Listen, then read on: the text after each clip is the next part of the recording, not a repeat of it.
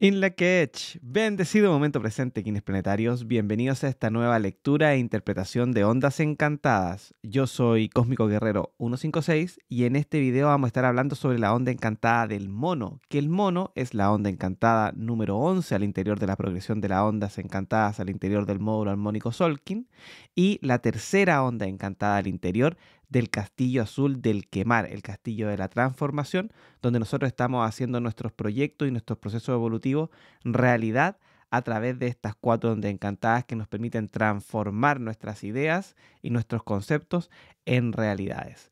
Bueno, en esta onda encantada podemos ver, ¿cierto? La cosmología cuatridimensional que aquí está dibujada con sus cuatro pulsares, ¿cierto? El pulsar de cuarta, de primera, de segunda y de tercera dimensión.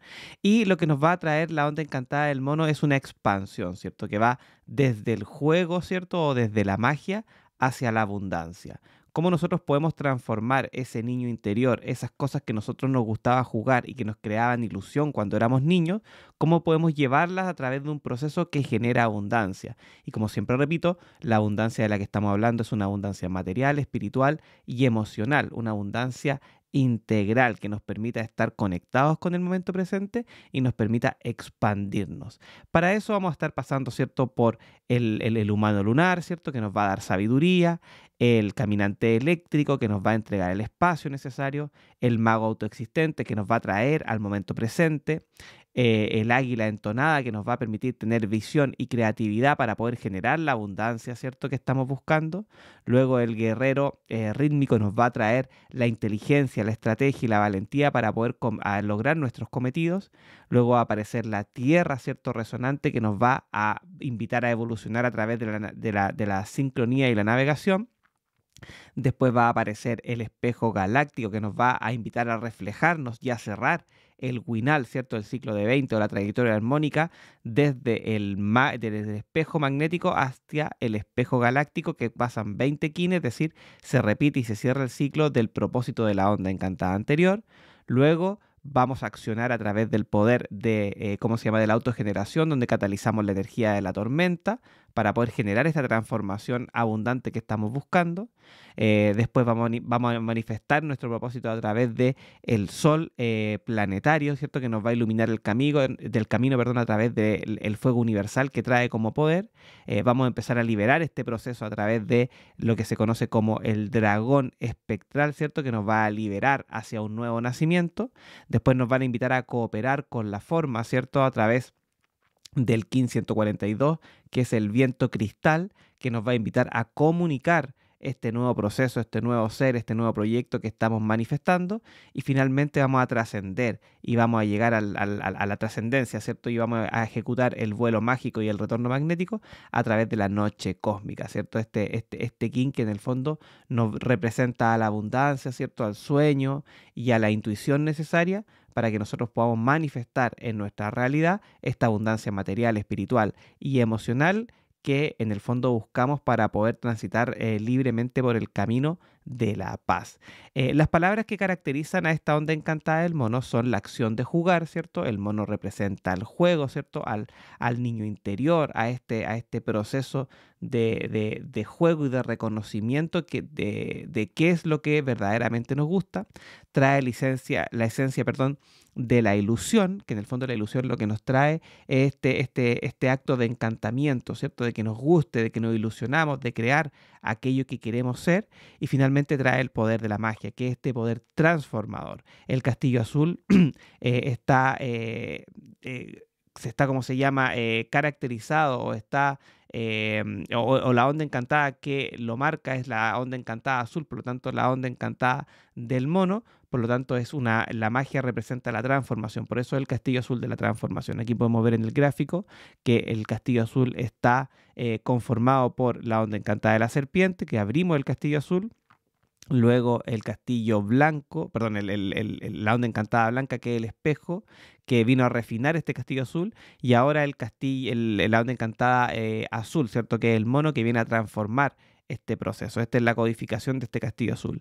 Y luego nos va a tocar la onda encantada de la semilla, que es el 1544, ¿cierto? Que nos va a invitar a madurar esta transformación.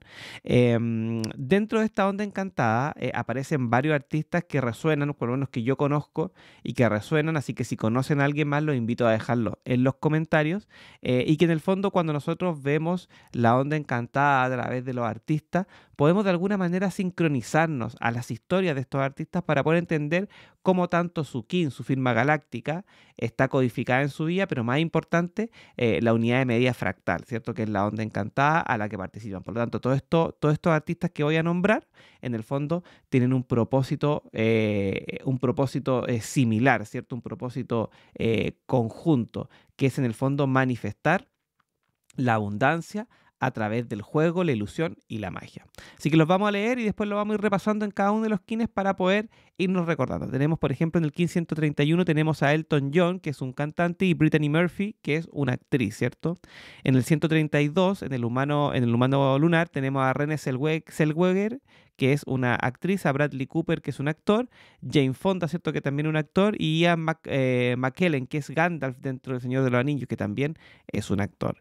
En el 133, ¿cierto? En El Caminante del Cielo Eléctrico tenemos al Papa Benedicto XVI, tenemos a Eddie Van Halen, que es guitarrista. En el 1534 tenemos a Bob Marley, ¿cierto? A Zack de la Rocha, que es el vocalista de Rage Against the Machine, a Tupac Shakur, que es un rapero muy conocido, Charam, que es un DJ conocido también, que yo lo sigo desde hace mucho tiempo. En el 135 tenemos a Anna Kournikova y a George H.W. Bush, que es el papá del George Bush que nosotros conocemos. Luego en el 136 tenemos al basquetbolista LeBron James, al escritor Edgar Allan Poe, al guitarrista y vocalista de Pink Floyd Roger Waters, perdón, y a la actriz Kate Hudson. En el 137 tenemos a la actriz Mia Farrow, al basquetbolista Shaquille O'Neal. En el 138 tenemos al vocalista de Coldplay Chris Martin y a la actriz Anne Hathaway. Y también a Vladimir Vernadsky, que es uno de los próceres, ¿cierto?, de la teoría de la nósfera, que es básica dentro de la ley del tiempo. Ahí está Vernadsky en el 138.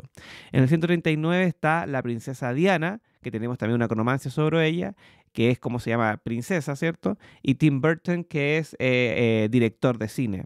En el 140 tenemos a la actriz Penélope Cruz, a la supermodelo Adriana Lima, ¿cierto? Y ya está este personaje de Ana Frank. No sé si han leído el libro de Ana Frank, que es un libro sobre el Holocausto, ¿cierto? En la Segunda Guerra Mundial, y ella es King 140 también. En el 141 tenemos a John Cusack, que es actor. Tenemos a Chris Evans, que es actor. Chris Evans, si no me equivoco, es el actor que hace Capitán América. En el 142 tenemos al actor Anthony Hopkins, al actor Tom Hanks, al guitarrista, ¿cierto?, Paco de Lucía. Esos son Viento, Cristales. Y en el 143, que es La Noche Cósmica, que es la trascendencia, tenemos a Michael Jackson, ¿cierto? Que también tenemos una cronomancia sobre Michael Jackson. A Mike Tyson, a Joe Dispenza, a Matt Damon, que es actor, y a Billy Corgan, que es el vocalista de Smashing Pumpkins. Así que ahí tenemos un listado de varios artistas que pertenecen a esta onda encantada del mono, que los invito a revisar. Tenemos cronomancia en ¿cómo se llama?, de Bob Marley en esta onda encantada. Tenemos a Bob Marley, si no me equivoco tenemos a la princesa Diana, tenemos también a Tom Hanks y tenemos a Michael Jackson, que lo pueden revisar en mi canal. Y si conocen, como les decía antes, algún artista más que pertenezca a esta onda encantada, lo invito a dejar en los comentarios para agregar esta lista. Para agregarla. Bueno, la onda encantada del mono da inicio a la segunda parte del Tzolkin. Esta onda encantada va desde el 15 de noviembre del 2024 hasta el 27 de noviembre del 2024, y dentro del módulo armónico Tzolkin va desde el 1531 al 1543.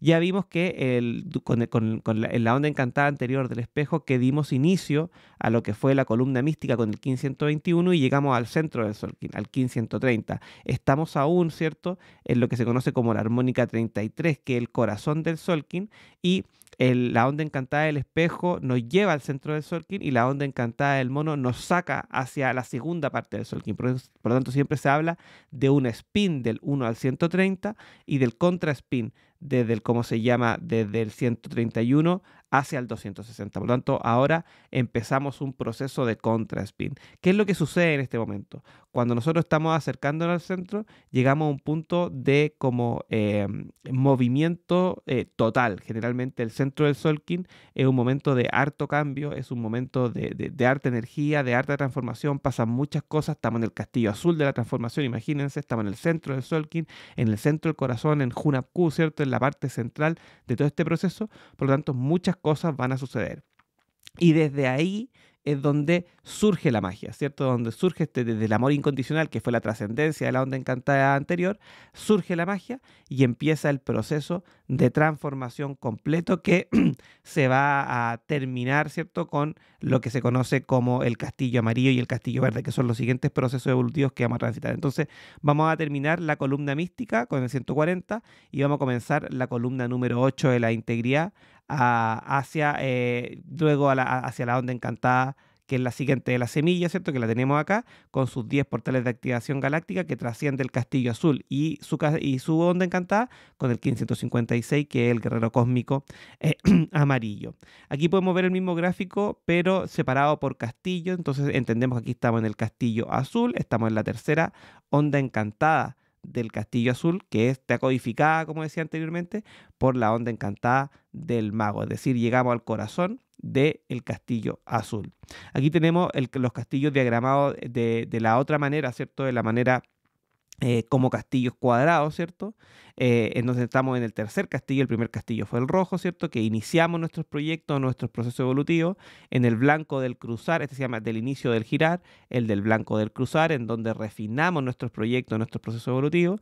Ahora estamos en el castillo azul, donde transformamos nuestros proyectos o procesos evolutivos, o proceso evolutivo.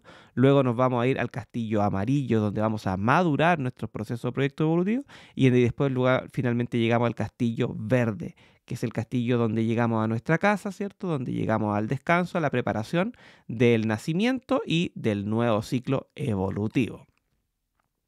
Aquí lo podemos ver también todos pintados para poder entender los colores que codifican a cada uno de estos castillos. En cuanto a los pulsares, ¿cierto? Estamos toda la onda encantada, que es la unidad de medida fractal de medida al interior de la ley del tiempo, es decir, una unidad de medida fractal quiere decir que se puede expandir y se puede contraer manteniendo las proporciones, o sea, se puede expandir y contraer, ¿cierto? Sin perder su proporción.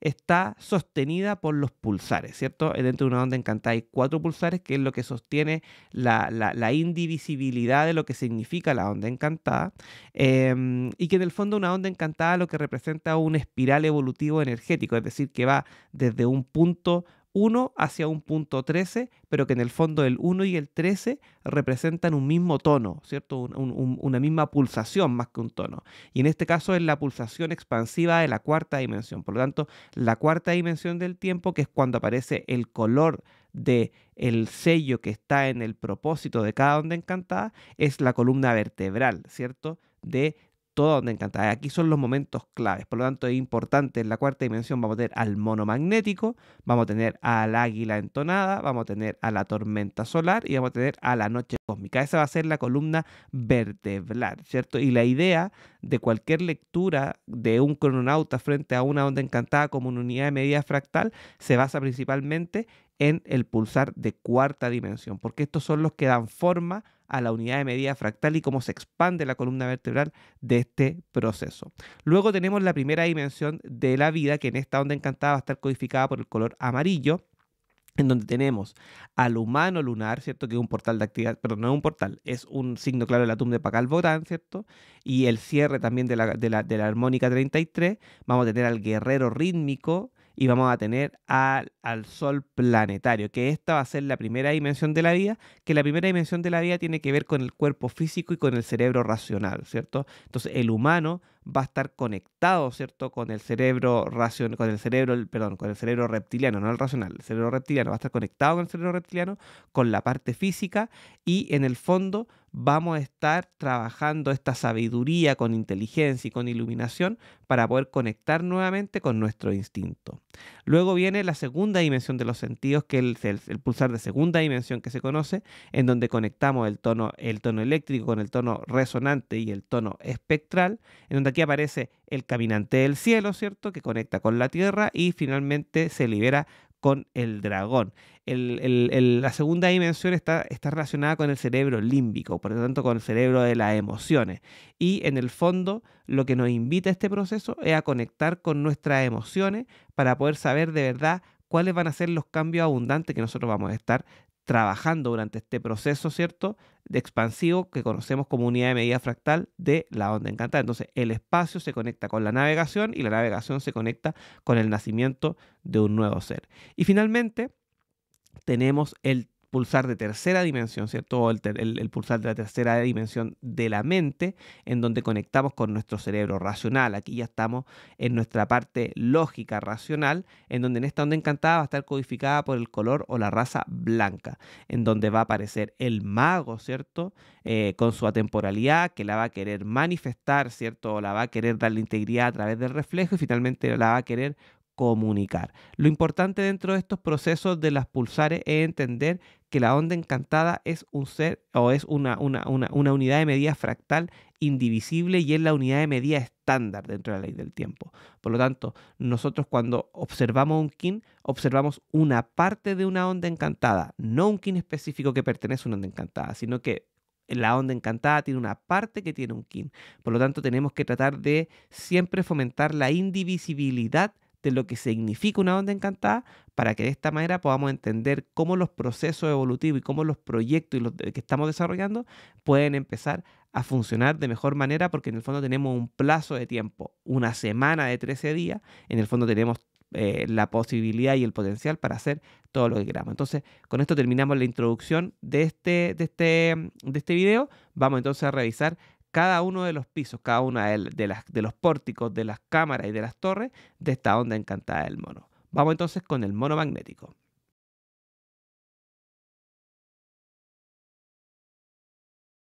Bueno, comenzamos este proceso evolutivo de la onda encantada del mono con el kin 131, que se llama mono magnético azul y que nos dice: yo unifico con el fin de jugar, atrayendo la ilusión, sello el proceso de la magia con el tono magnético, perdón, del propósito y me guía mi propio poder duplicado, es decir, nos guía el mismo poder de la magia.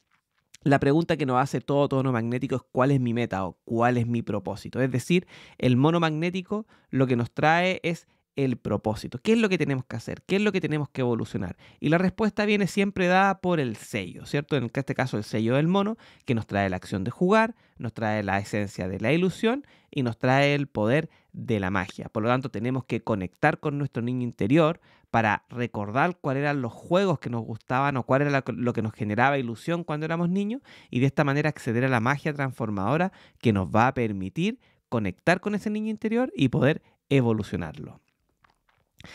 En el oráculo de la quinta fuerza, el mono magnético estará apoyado por la estrella magnética, que es el kin 248, que pertenece claramente a la onda encantada de la estrella, que en el fondo nos va a traer todo ese potencial artístico que el mono necesita para poder evolucionar su magia, para poder sacar ese niño interior y sacar la magia a través del artista verdadero, ¿cierto? El artista que se encuentra en nuestro interior, que cuando se conecta con la magia, refleja y nos muestra al mundo todo el potencial que tenemos para poder conectar con ese juego que nos encanta.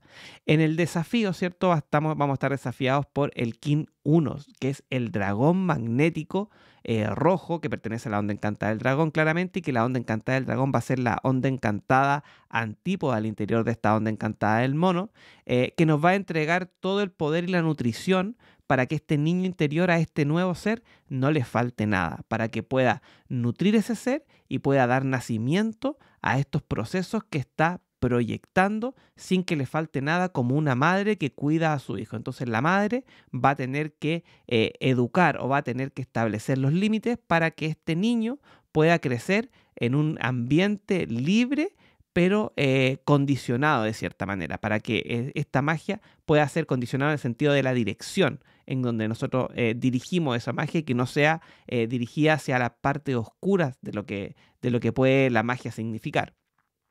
En el poder oculto aparece el kin 130, que fue el kin de ayer, ¿cierto? El kin del perro cósmico blanco, que pertenece a la trascendencia de la onda encantada del espejo, que va a ser la onda encantada oculta de esta onda encantada del mono, que nos va a recordar sobre el amor incondicional. Recordemos que con el Kin 130 cerramos lo que fue la onda encantada del espejo y que llegamos al centro del Tzolkin y que como culto tuvo al mono magnético y hoy día el mono magnético aparece como Kin y tiene como culto al perro cósmico recordando este centro del spin y el contraspin del módulo armónico del Tzolkin. Por lo tanto, el perro va a impulsar o nos va a traer todo ese amor incondicional para que el mono pueda jugar y pueda manifestar esa magia incondicionalmente. Y finalmente vamos a estar guiados por nuestro propio poder duplicado, es decir, el propio poder de la magia, por lo tanto, la concentración. Todos los tonos que tienen un punto arriba, el magnético, el rítmico y el espectral, tienen su propio poder duplicado porque son momentos en donde hay que concentrarse en el centro, de reforzar principalmente los poderes de cada uno de estos kines. Y como quinta fuerza, la quinta fuerza es el resultado evolutivo de la sinastría o de la suma de los 5 kines que componen la quinta fuerza.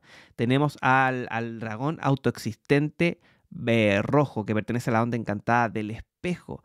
¿Y qué significa esto? Porque, si se acuerdan, el dragón autoexistente es el 1521, el que abre la columna mística. Por lo tanto, se abre la columna mística del centro nuevamente. Es el poder, ¿cierto?, que aparece también en el Kin del descubrimiento de la ley del tiempo. Por lo tanto, este nacimiento, esta transformación autoexistente de la onda encantada del espejo, del reflejo, nos va a permitir darnos una segunda oportunidad, una segunda instancia para poder empezar a proyectar el nuevo ser transformado y el proyecto evolutivo que estamos transformando. Y finalmente la onda encantada, ¿cierto? Estamos en el pulsar de cuarta dimensión, como comentaba al principio, en donde vamos a conectar la magia, ¿cierto? Y la queremos trascender hacia la abundancia. Pero para conectar la magia con la abundancia tenemos que pasar por el pórtico magnético que nos va a dar el juego, la ilusión y la magia. Vamos a tomar el control con el poder con la acción de la creatividad, la esencia de la mente y el poder de la visión. Vamos a tomar acción con la acción de catalizar la esencia de la energía y el poder de la autogeneración para así poder trascender esta magia a través de los sueños, de nuestros sueños, con nuestra intuición y así generar la abundancia material, espiritual y ¿cómo se llama? Y emocional para que el nuevo ser cuente y nuestro nuevo proyecto también cuente con todos los recursos necesarios para que pueda seguir evolucionando. Y para terminar, los artistas que habíamos mencionado al principio que pertenecen o que tienen el Kin 131, que por lo menos yo conozco, son Elton John y Brittany Murphy, un cantante y una actriz. Así que si conocen algún otro Kin 131, los invito a dejarlos en los comentarios. Vamos a revisar entonces ahora la cámara lunar.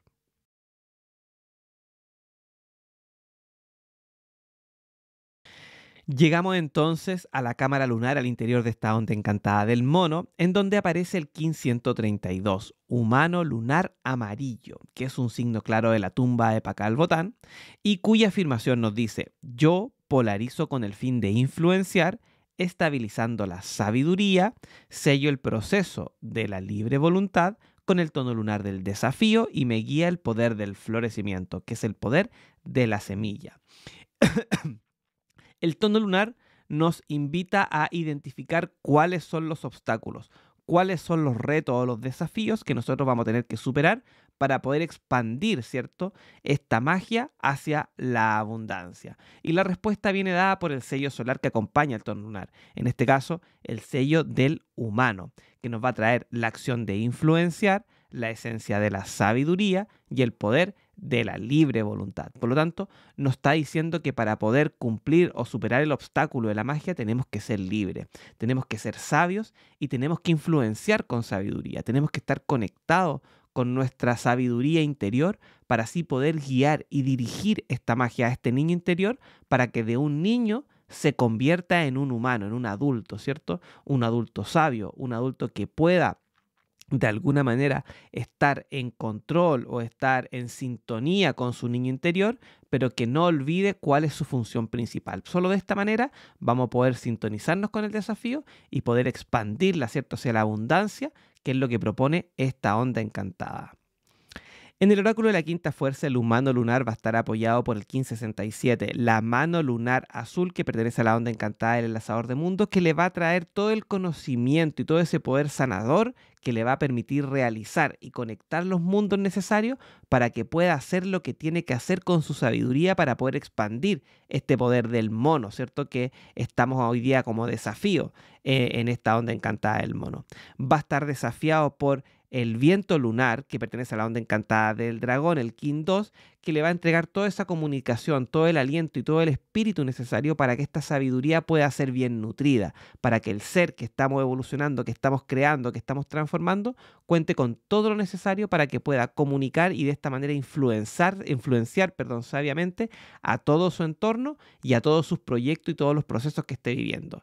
Va a tener como poder oculto a la luna cristal, que pertenece a la onda encantada del espejo, el 1529, que entonces le va a dar todo ese flujo y toda esa purificación que necesita el humano para poder transitar por su vida de una manera fluida. Le va a traer toda esa purificación para que pueda limpiar la impureza y pueda de esta manera crecer desde un niño hacia un adulto sin ningún problema. Y como King Guía va a aparecer el 1584, que es la semilla lunar que pertenece a la onda encantada de la noche, que en el fondo la semilla es el código. Nos va a guiar para entender que este proceso evolutivo que estamos haciendo con la onda encantada del mono, requerimos de tener un código para poder evolucionar. El código es la semilla que nosotros sembramos en tierra fértil para poder de alguna manera desarrollarla de buena manera y poder generar lo que dice la onda encantada de la semilla lunar, la abundancia, que es la trascendencia de esta onda encantada del mono y que es hacia donde se dirigen nuestros proyectos y nuestros procesos evolutivos. Como quinta fuerza del humano lunar aparece el mago resonante, el 1554, que pertenece a la onda encantada de la estrella, que es la onda encantada del artista verdadero, que está en la temporalidad. Por lo tanto, el humano lunar, cuando ejecuta este desafío, este proceso de sabiduría para poder superar los obstáculos y transformar al niño interior en un adulto, ¿cierto?, abundante, va a tener que estar conectado con el momento presente, con la temporalidad, porque es en el momento presente donde suceden las cosas y es en el momento presente donde el humano puede influenciar de mejor manera con toda su sabiduría. En la cosmología pulsar, de la onda encantada, entramos y abrimos entonces lo que se conoce como la primera dimensión de la vida, donde vamos a estar trabajando en nuestro cerebro reptiliano, ¿cierto? Y que en el fondo va a conectar el tono lunar, ¿cierto? Del humano lunar con el tono rítmico del guerrero rítmico, con el tono planetario del sol planetario, en donde el humano, ¿cierto? Con su libre voluntad va a tener que desarrollar y equilibrar la estrategia necesaria con valentía y cuestionando todo lo que está sucediendo para así poder manifestar el camino evolutivo, ¿cierto? El camino del fuego universal de la vida y de ilusión para que pueda finalmente trascender hacia la abundancia, que es lo que propone esta onda encantada del mono. Así que vamos a tener conexión del tono lunar con el tono rítmico, con el tono planetario, en donde la libre voluntad se conecta con la inteligencia y con el fuego universal para dar estructura al color amarillo, al desafío, al interior de esta onda encantada del mono. Y como decíamos al principio, los artistas que conozco yo, ¿cierto? Y que podemos relacionar con este 1532, tenemos a Renée Zellweger, que es actriz, Bradley Cooper, Jane Fonda y Ian McKellen, que es Gandalf al interior del Señor de los Anillos, para los que lo conocen. Esos 4 personajes son humanos lunares y podemos estudiar sus vidas para poder aprender más sobre este kin específico. Así que vamos a revisar ahora la cámara eléctrica.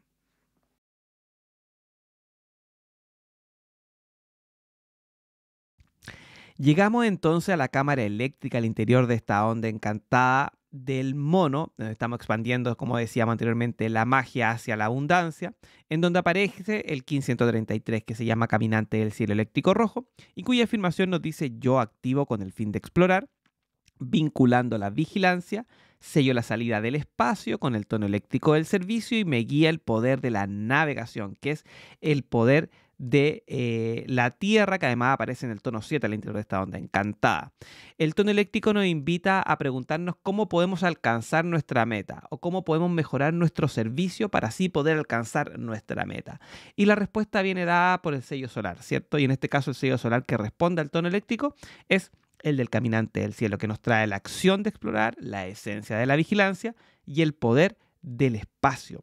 Por lo tanto, si nosotros queremos expandir este proceso desde la magia hacia la abundancia, tenemos que salir a explorar tanto nuestro mundo interior como nuestro mundo exterior. Activar la vigilancia, es decir, que tenemos que estar atentos a lo que está sucediendo, porque si nosotros queremos mejorar nuestro servicio, tenemos que estar atentos a lo que esté sucediendo, porque de esta manera sí vamos a poder transformar con sabiduría este proceso que estamos transitando. Y finalmente nos invita a activar el poder del espacio, es decir, tenemos que sentirnos con espacio.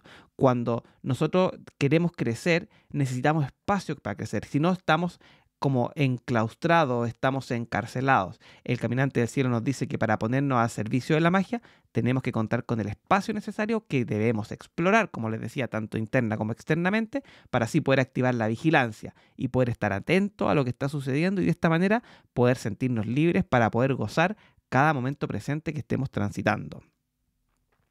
En el oráculo de la quinta fuerza del 1533 aparece como apoyo el Kin 146, que es el enlazador de mundos eléctrico blanco que pertenece a la onda encantada de la semilla, que en el fondo nos viene a generar estas conexiones, esta igualdad y esta oportunidad para poder conectar, ¿cierto? Y poder transitar de ese espacio de buena manera. Y como este enlazador eléctrico pertenece a la onda encantada de la semilla, lo que nos dice que lo que tenemos que buscar es ese código. En el espacio tenemos que buscar el código, que en el fondo es ese potencial evolutivo que nosotros tenemos en nuestro interior y que está afuera, que nosotros tenemos que ir a buscar una tierra fértil para poder sembrar. Entonces el enlazador de mundo nos va a generar las conexiones para poder transitar en el espacio y de esta manera encontrar el código necesario que queremos sembrar.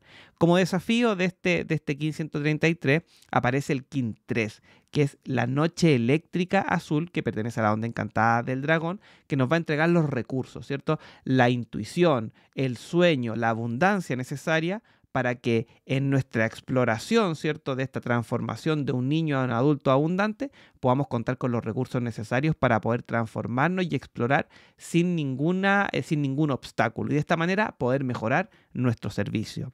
En el poder oculto aparece la estrella espectral amarilla, el Kin de Pelea y Neymar, que vimos en la onda encantada anterior, el Kin 128 de la onda encantada del espejo, que en el fondo nos invita a encontrar nuestro potencial artístico, nuestro artista real, nuestro artista pleno. ¿Por qué? Porque cuando nosotros estamos explorando nuestro mundo interior, lo que estamos buscando es nuestro potencial artístico. Eso es lo que estamos buscando.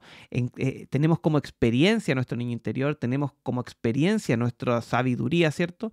Pero el caminante del cielo que representa al profeta, ¿cierto? El siguiente paso evolutivo después del humano, en el fondo tiene adentro a este artista verdadero, al artista real que nosotros queremos ser y que tiene todo el potencial artístico para que nosotros podamos desarrollar nuestros proyectos y desarrollar nuestros procesos personales.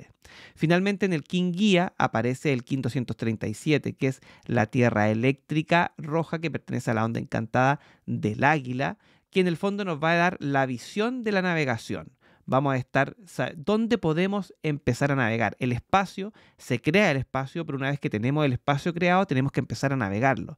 Y ¿cómo se llama? La Tierra nos invita a buscar las sincronías, que son las señales que el navegante toma para poder explorar este espacio y poder navegar libremente hacia la evolución, siempre con la altura de mira y con la visión que estamos visionando hacia la transformación en un ser abundante, ¿cierto? Hacia allá vamos a hacer un proyecto abundante también.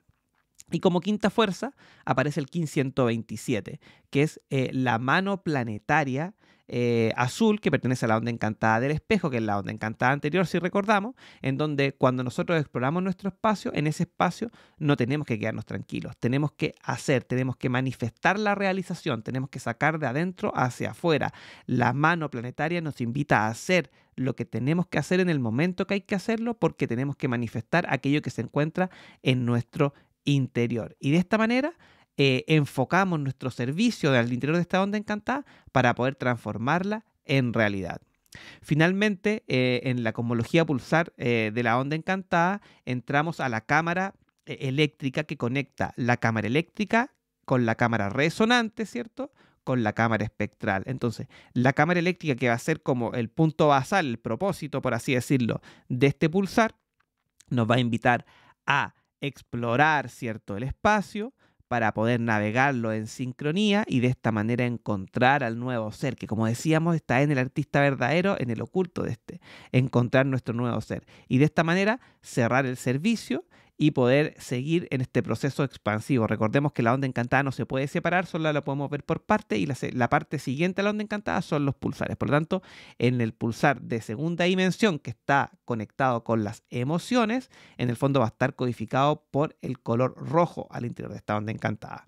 Y finalmente, los artistas o artistas reconocidos, personajes reconocidos que encontré para el 1533 tenemos al Papa Benedicto XVI, que ha sido el único papa que ha renunciado, ¿cierto? A su desarrollo papal, ¿cierto? Y a Eddie Van Halen, que es el guitarrista muy conocido del grupo Van Halen, que también carga con esta energía. Así que, ¿les parece que vayamos a revisar entonces la siguiente cámara autoexistente? Vamos.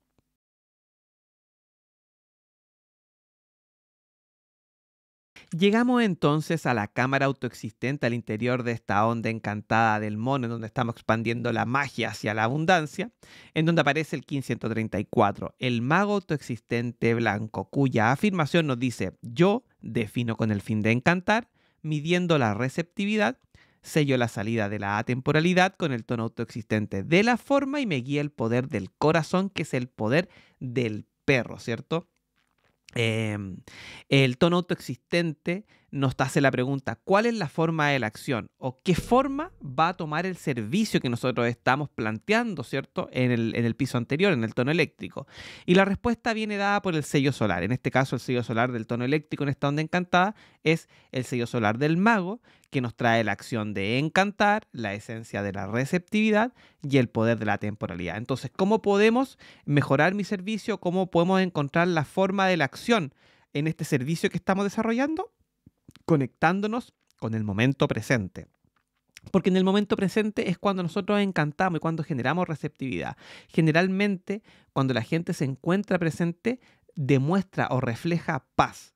Por lo tanto, cuando nosotros estamos en paz, encantamos al mundo, porque generalmente el mundo no está en paz, está tanto en guerras externas como en guerras internas, y eso genera receptividad. Por lo tanto, en ese momento nosotros podemos ser escuchados y podemos también escuchar a lo que sucede en nuestro entorno y en nuestro interior, para así poder tomar mejores decisiones y de esta manera, estando presente, tomar la forma, darle la estructura necesaria a este proceso evolutivo, ¿cierto? Que, como decíamos al principio, va desde la magia, ¿cierto?, del mono hacia la abundancia de la noche, y poder así estar concentrados en lo que tenemos que hacer en el momento presente. En el oráculo de la quinta fuerza, el 1534 va a estar apoyado por el 1525, que es la serpiente autoexistente roja, que pertenece a la onda encantada del viento y que nos va a entregar esa fuerza necesaria, la fuerza vital para poder mantenernos presentes, y para poder mantenernos comunicando lo importante en el momento presente. Recordemos que la serpiente nos da instinto, nos da fuerza vital, pero también nos da ese instinto de supervivencia.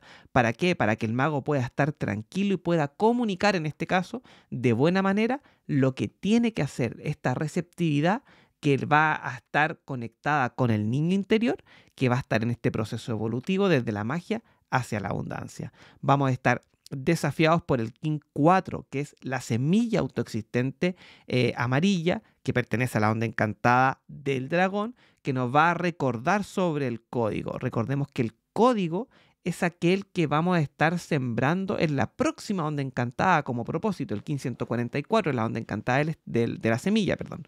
Entonces, nos recuerda sobre el código, porque para poder crecer cualquier proyecto, para poder evolucionar, tenemos que estar siempre conectados con el momento presente. Es en el momento presente donde suceden las cosas, es lo que le dice la semilla al mago.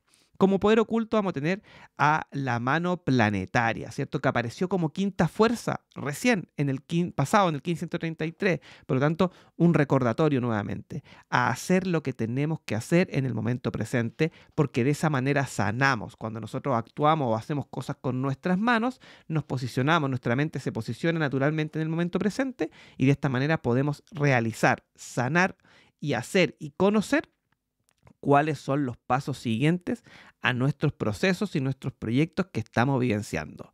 Finalmente vamos a estar guiados por el Kin 30, que es el perro autoexistente blanco, que pertenece también a la onda encantada de la mano, un recordatorio más aún del que tenemos que hacer, pero tenemos que hacer ¿con qué? Con amor incondicional. Tenemos que estar conectados con nuestro corazón. Tenemos que ser leales a nosotros mismos, a nuestras ideas, a nuestros sueños, para que estos se puedan manifestar. Y eso, conectado con el momento presente, nos va a dar todo lo necesario para que podamos desarrollar el proyecto y desarrollar nuestro proceso evolutivo de buena manera.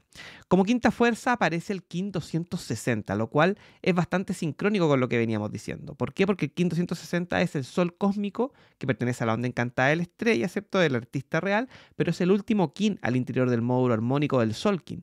Por lo tanto, cuando nosotros estamos dándole forma a nuestros proyectos a través del momento presente, en el fondo llegamos al final del Tzolkin, al nacimiento, al momento de transición más importante en cada proceso, que es cuando nosotros cambiamos de nuestra piel y pasamos de una dimensión, de la cuarta dimensión, hacia la tercera dimensión. Es decir, generamos un cambio interdimensional. El estar transformando a nuestro niño interior en un adulto sabio para que genere abundancia, en el fondo, estando en el momento presente, nos va a dar ese fuego universal, esa sabiduría, esa vida y esa iluminación que nos va a permitir transformarnos en quien verdaderamente somos.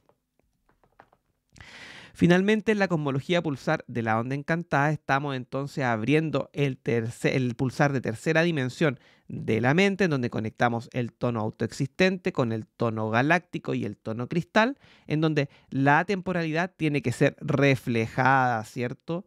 Con verdad, que es lo que representa el espejo, para que así pueda ser comunicada correctamente a nuestro entorno y de esta manera poder trascender la abundancia. Entonces conectamos la magia con el reflejo y con la comunicación para dar forma a esta tercera dimensión de la mente, que como decíamos al principio, es lo que conecta con nuestro cerebro racional, que está codificado por el color blanco al interior de esta onda encantada y que nos va a permitir de esta manera continuar estructurando la manera. Y con el tono ya autoexistente terminamos la parte básica de esta onda encantada, es decir, ya generamos el propósito, generamos el desafío, generamos el servicio, generamos la forma y después son puras expansiones de estos procesos. Por lo tanto, estos son como los 4 propósitos de cada uno de los pulsares que vamos a estar trabajando y que vamos a estar expandiendo y cerrando, expandiendo y cerrando, expandiendo y cerrando, para así poder trascender de buena manera lo que se conoce como la unidad de medida fractal al interior de la ley del tiempo, que nosotros le decimos de otra manera, onda encantada, ¿cierto? Y bueno, para cerrar entonces, los artistas que yo conozco y que resuenan conmigo en esta onda encantada es Charam, que es un DJ muy conocido de una banda, de un dúo de DJs que se llama Deep Ditch, Bob Marley, que creo que no requiere presentación, Zack de la Rocha, que es el vocalista de Rage Against the Machine, y Tupac Shakur, que es un vocalista, un rapero, la verdad, muy conocido en el mundo del rap de los años 90, ¿cierto? Así que también pueden estudiar sus vidas para poder sintonizarse más a esta sintonía, a esta frecuencia, perdón, del mago autoexistente. Y si conocen algún 1534, me lo dejan en los comentarios para agregarlo a esta lista. Vamos a revisar entonces el siguiente piso, que es la torre entonada.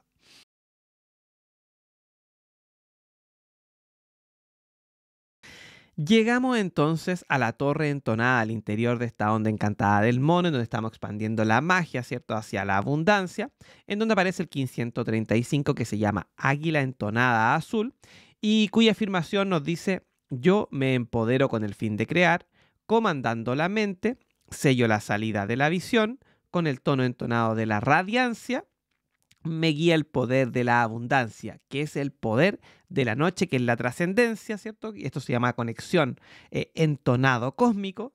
en donde vamos a estar tomando el control, ¿cierto? La torre entonada es donde tomamos el control del proceso para poder continuar con el proceso expansivo al interior del pulsar de la cuarta dimensión. El tono entonado nos hace la pregunta: ¿cómo podemos mejorar nuestro potencial? Es decir, ¿cómo podemos mejorar lo que estamos haciendo en el fondo? ¿Cómo podemos tomar las cosas que hemos aprendido, reunir los recursos, ¿cierto?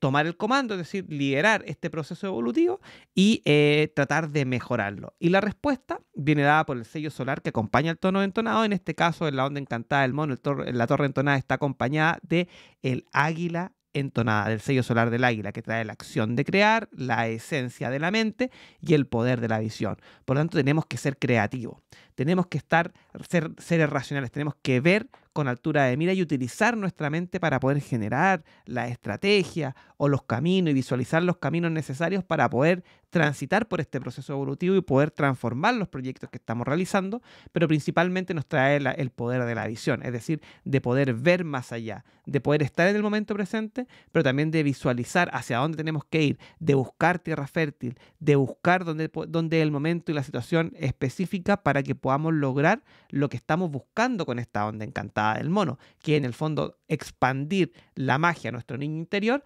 hacia un ser adulto sabio que genera abundancia tanto espiritual, material como emocional.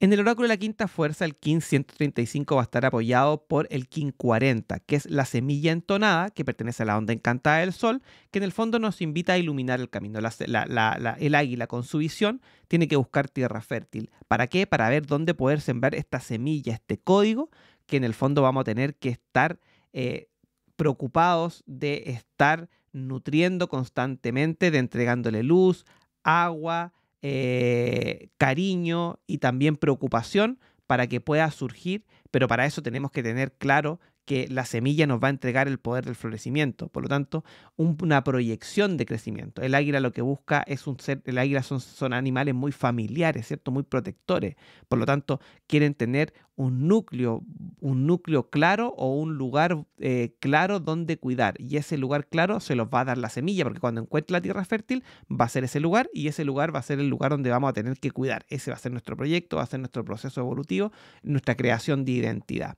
Vamos a estar desafiados por el Kin 5, que es la serpiente entonada roja, que pertenece a la onda encantada del dragón, que nos va a entregar ese proceso de conexión con nuestro ser interior, con nuestra capacidad creativa, con nuestra capacidad racional, con nuestra capacidad del cerebro reptiliano de supervivencia, para poder activar nuestro instinto y de esta manera poder ver de mejor manera todas las cosas que necesitamos para poder expandir este nuevo ser que estamos creando o expandir este nuevo proyecto que estamos creando.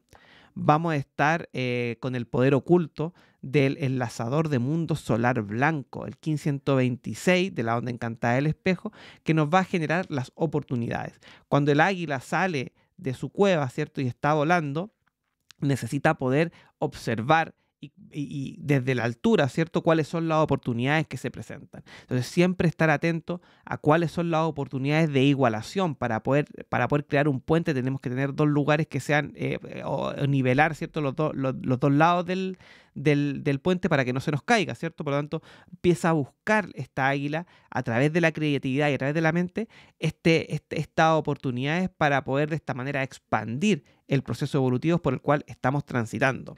Finalmente, el Kin guía va a ser el Kin 83, que es la noche entonada azul, que pertenece a la onda encantada de la tormenta, que en el fondo nos va a entregar el camino de la abundancia. Decíamos de la conexión entonado cósmico. Por lo tanto, en este camino entonado cósmico, lo que se nos presenta es la posibilidad de visualizar el cambio, en este caso necesario, para poder generar la abundancia material, espiritual y emocional que nos permita continuar el proceso evolutivo de la onda encantada del mono, tomando el control, reuniendo los recursos para poder llevarlo hacia la abundancia. Recordar que la abundancia es el camino que el mono necesita para poder estar sintonizado con la paz necesaria para poder expandir el proyecto y expandir sus procesos personales.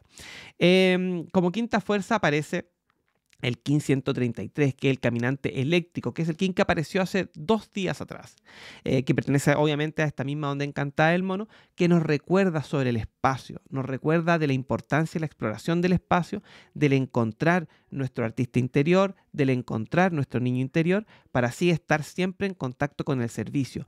Tomamos el control, ¿cierto?, de este proceso evolutivo a través de la torre entonada, pero siempre recordando el servicio, porque el servicio es en el fondo lo que tenemos que hacer, tomar el control sobre lo que tenemos que hacer para poder expandir a este mono desde la magia hacia la abundancia. Finalmente, en la cosmología pulsar de la onda encantada, retornamos, ¿cierto?, a la cuarta dimensión del tiempo, ¿cierto? Decíamos que el propósito lo dio la magia, ahora tomamos el control con el águila. Llegamos a la segunda parte de esta cuarta dimensión del tiempo, que como les comentaba al principio, es la estructura, la columna vertebral al interior de toda onda encantada como unidad de medida fractal. Entonces vamos a tomar la visión. La magia necesita de visión, ¿cierto? De visión, ¿para qué? Para poder generar el cambio necesario que nos permita conectar con la abundancia. Y de esa manera continuamos avanzando en esta estructura cuatridimensional, que en el fondo nos va a llevar desde la magia hacia la abundancia.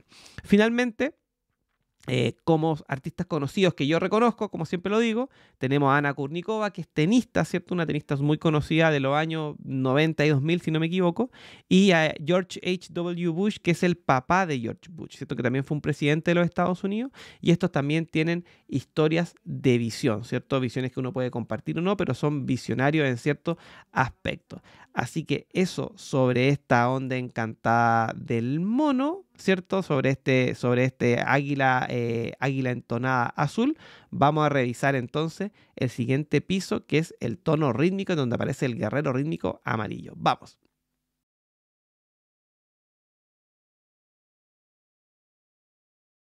Llegamos entonces a la cámara rítmica, al interior de esta onda encantada del mono, en donde estamos expandiendo la magia y la ilusión, ¿cierto?, hacia el sueño y la abundancia, en donde aparece el Kin 136, que se conoce como guerrero rítmico amarillo y cuya afirmación nos dice: yo organizo con el fin de cuestionar, equilibrando la intrepidez, sello la salida de la inteligencia con el tono rítmico de la igualdad y me guía mi propio poder duplicado, es decir, el mismo poder de la inteligencia. El tono rítmico nos hace la pregunta de cómo podemos extender nuestra igualdad a los demás, pero lo que nos invita es a administrar el desafío, porque pertenece a al pulsar de segunda dimensión, de los sentidos. Por lo tanto, ¿cómo podemos administrar? Pertenece a la primera dimensión de la vida. Por eso nos invita a cuestionar y poder conectar con el desafío, ¿cierto? Que es el que abre el pulsar de la vida, ¿cierto? El pulsar de primera dimensión de la vida. Entonces, ¿cómo podemos extender? ¿Cómo podemos administrar este desafío? Que el desafío estaba dado por el humano, ¿cierto? El humano lunar, que nos invitaba a ser libres con sabiduría. Entonces, la respuesta viene dada por el sello del guerrero, que nos trae la acción de cuestionar, la esencia de la intrepidez y el poder de la inteligencia. Por lo tanto, ¿cómo podemos administrar este desafío? ¿Cómo podemos administrar esta libre voluntad? Con estrategia, con inteligencia. El guerrero nos trae esta inteligencia que nos permite desarrollar estrategias, nos permite desarrollar estrategias, como decía, cuestionando el status quo, sin miedo, ¿cierto? Con intrepidez, con valentía, para poder hacer lo que hay que hacer cuando hay que hacerlo. Por lo tanto, el guerrero nos va a tratar de administrar este proceso evolutivo del mono a través del desafío de la sabiduría y la libre voluntad con una estrategia necesaria para poder de esta manera lograr llegar a su análogo, que es la noche, que es la trascendencia de esta onda encantada del mono. En el oráculo de la quinta fuerza, el Kin 136 va a estar apoyado por el Kin 123, la noche rítmica azul, que pertenece a la onda encantada del espejo, que nos va a entregar la abundancia. Lo que el guerrero requiere es de abundancia para poder desarrollar libremente estrategia y así poder reflejar de buena manera quién verdaderamente es. Recordemos que el guerrero representa el proceso evolutivo más alto, ¿cierto?, dentro de la progresión de los días a través de la trayectoria armónica del Tzolkin. Por lo tanto, es el que baja a tierra, el que genera la estrategia, el que ya no tiene miedos, el que cuestiona sin miedo para poder transformarse y poder hacer lo que hay que hacer cuando tiene que hacerse.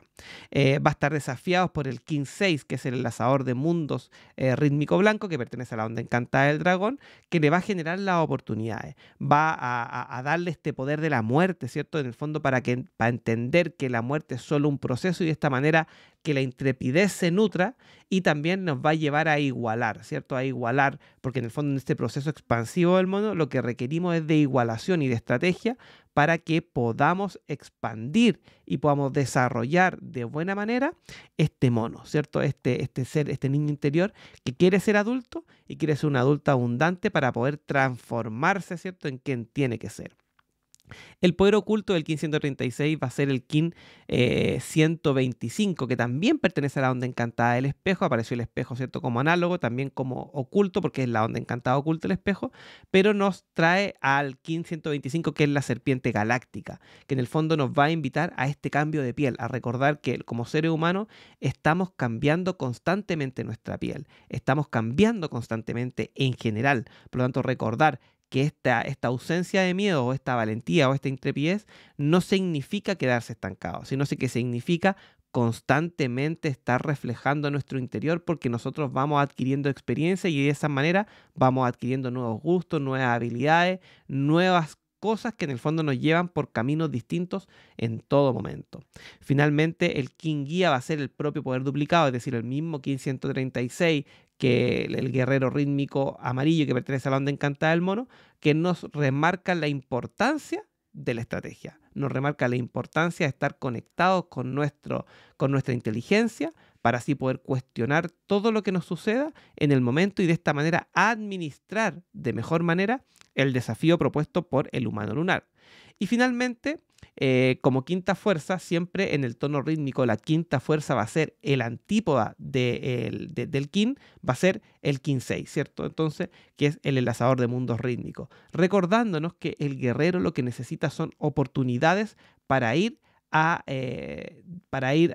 desarrollar sus batallas, ¿cierto? Sus batallas de paz, sus batallas de amor, para así poder estar en contacto consigo mismo y estar siempre desarrollando sus habilidades y su conocimiento para de esta manera poder estar en constante evolución y en constante conexión con su ser interior, ¿cierto? Que en el fondo la onda encantada del dragón que en donde pertenece este enlazador de mundos rítmico. Finalmente, llegamos a la segunda etapa de la primera dimensión de la vida, ¿cierto? En donde conectamos, ¿cierto? El tono lunar con el tono rítmico, con el tono planetario. Entonces, acá tenemos la libre voluntad, que era el desafío, cómo podemos expandirnos libremente a través de una estrategia, que es donde estamos parados el día de hoy, para finalmente que se nos muestre el camino, ¿cierto? De la vida, el camino de la expansión, que representa el sol y que manifiesta en el fondo este desafío. Y de esa manera logramos igualar, ¿cierto? O extender esta igualdad que nosotros tenemos o este equilibrio que estamos buscando hacia los demás para poder seguir en nuestro proceso evolutivo hacia la trascendencia, que está representada por las noches, ¿cierto? Y su poder de la abundancia. Como artista reconocido de esta onda encantada, tenemos a LeBron James, que es un basquetbolista, ¿cierto? Muy conocido, que tiene unos números y que lleva mucho tiempo jugando en la NBA. Tenemos a Edgar Allan Poe, que es un escritor que probablemente en el colegio hayamos leído algún libro de él. Tenemos a Roger Waters, que es el guitarrista y vocalista de Pink Floyd, y tenemos a Kate Hudson, que es una actriz de Hollywood que también posee este Kin 136. Así que si conoces otro Kin 136 que pertenezca a esta onda encantada, déjala en los comentarios para agregarla a este listado. Así que vamos a revisar entonces ahora la cámara resonante.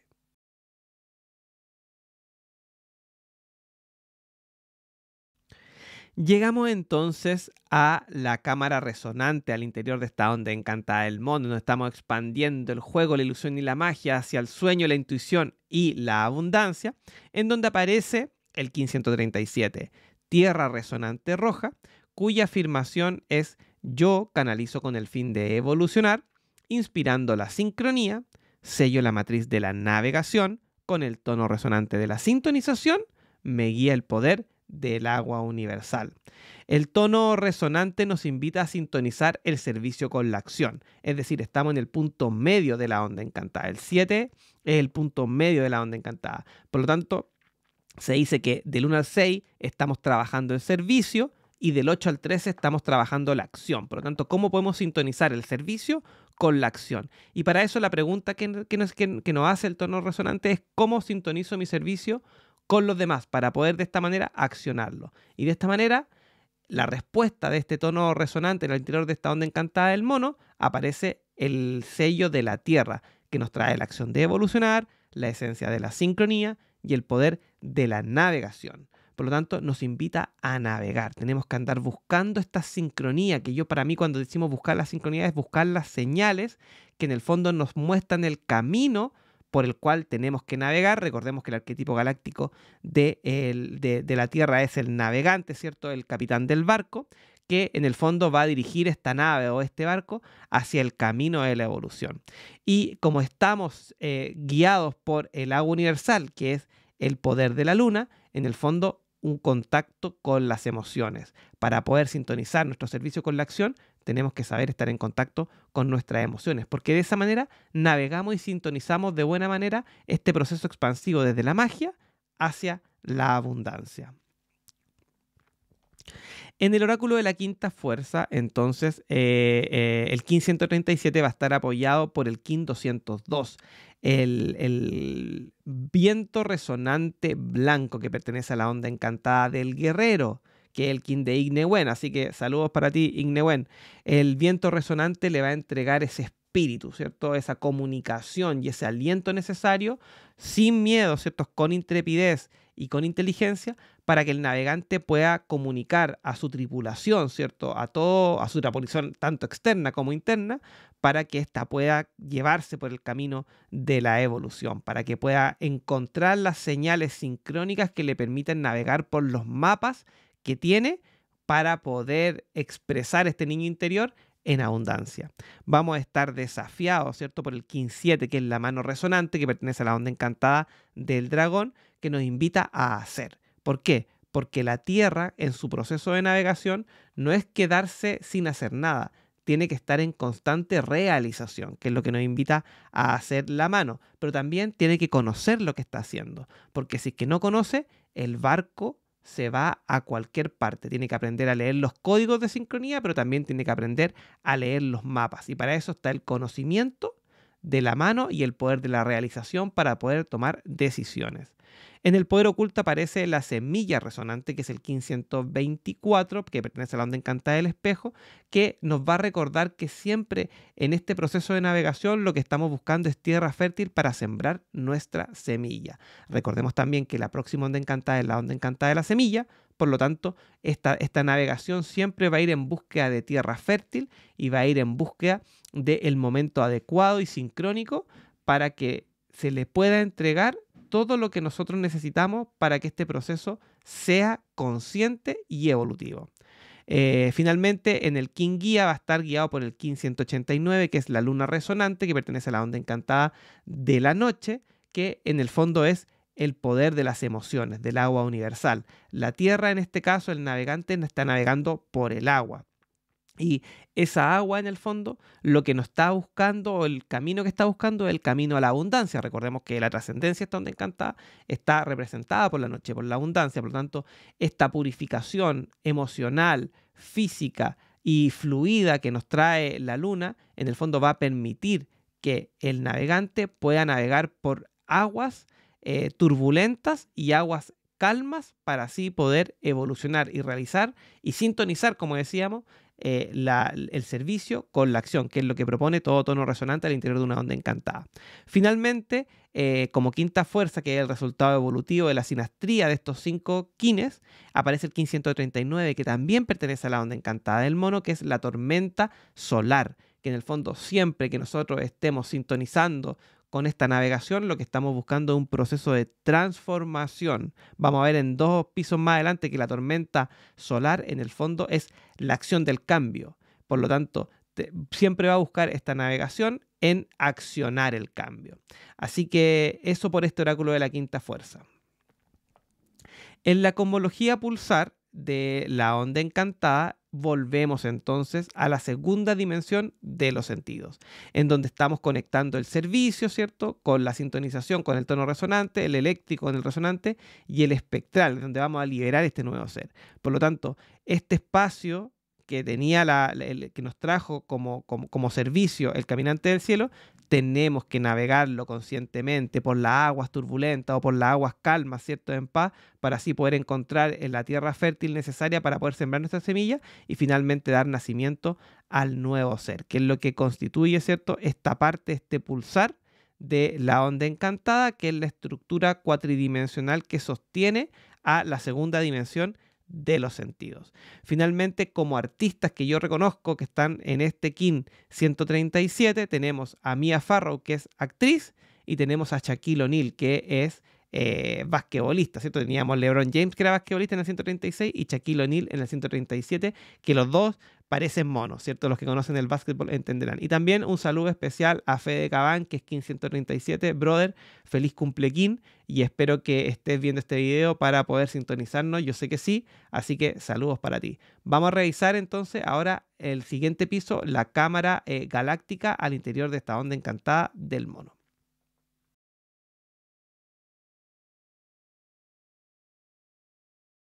Llegamos entonces a la cámara galáctica al interior de esta onda encantada del mono, en donde estamos expandiendo la magia hacia la abundancia, en donde aparece el KIN 138, que se llama Espejo Galáctico Blanco, y cuya afirmación nos dice: yo armonizo con el fin de reflejar, modelando el orden, sello la matriz del sinfín, con el tono galáctico de la integridad y me guía el poder del espíritu, que es el poder del viento. El tono galáctico nos invita a comandar con integridad. La pregunta que nos hace es si vivimos lo que creemos, por eso la integridad. Pero es en el lugar de esta onda encantada donde la acción alcanza a la forma, es decir, partimos con nuestro proceso de acción. Recordemos que en el tono resonante hablamos que el tono resonante es el punto medio, en donde sintoniza el servicio, ¿cierto? Los primeros 6 puntos, con la acción, los siguientes 6 puntos. Por lo tanto, aquí empezamos a accionar. ¿Y qué es lo que empezamos a accionar? El servicio, la segunda dimensión de los sentidos, que está codificada en este caso por los blancos. Perdón, la forma, perdón, no el servicio. ¿Cómo podemos alcanzar la forma? Estamos entonces en la tercera dimensión de la mente y nos invita a accionar. ¿Cómo podemos accionar esa forma que planteamos con el mago, perdón, autoexistente? ¿Cierto? Entonces la pregunta es, si vivimos lo que creemos, en el fondo vamos a expresar o vamos a accionar de buena manera esa forma temporal que nos planteó el mago autoexistente en su momento. En el oráculo de la quinta fuerza, el KIN 138 va a estar apoyado por el KIN 21, que es el dragón galáctico rojo que pertenece a la onda encantada del mago, recordándonos un poco lo que veníamos diciendo, que en el fondo viene a accionar la forma, y la forma en esta onda encantada está dada por el poder del mago. Y en el fondo, ¿qué es lo que tenemos que reflejar? Reflejar el ser, reflejar el proyecto. El dragón representa el nacimiento del ser o al nacimiento del proyecto. Por lo tanto, como estamos expandiendo este poder de la magia a través del juego, a través del mono, es el momento para poder reflejar de buena manera este ser que estamos nutriendo, que en el fondo nos va a dar la abundancia que estamos buscando con este proceso evolutivo de la onda encantada del mono. En el antípodo aparece la estrella galáctica amarilla, el KIN 8, que pertenece a la onda encantada del dragón también. Por lo tanto, el reflejo de nuestro artista verdadero. El espejo siempre va a querer apoyarse en el ser, pero en ese ser que sea un proceso artístico. Ese es el ser, no cualquier ser, tiene que ser un ser artístico, porque de esa manera cuando nosotros reflejamos nuestro artista interior, vamos a estar nutriendo de verdad aquel ser que tenemos, a ese niño interior que tenemos dentro, que en el fondo nos va a dar la ilusión y la magia para poder desarrollar nuestro máximo potencial. En el poder oculto aparece la noche rítmica azul, que es el 1523, que pertenece también a la onda encantada del espejo, ¿cierto? En donde estamos reflejando nuestro ser interior. Queremos buscar esa abundancia en nuestro interior. Recordemos que la abundancia se da cuando tú estás en paz con tu yo interior, con tu parte interior. De esa manera, la abundancia fluye y nosotros podemos estar tanto equilibrados emocional, material y espiritualmente para poder ser quien verdaderamente queremos ser.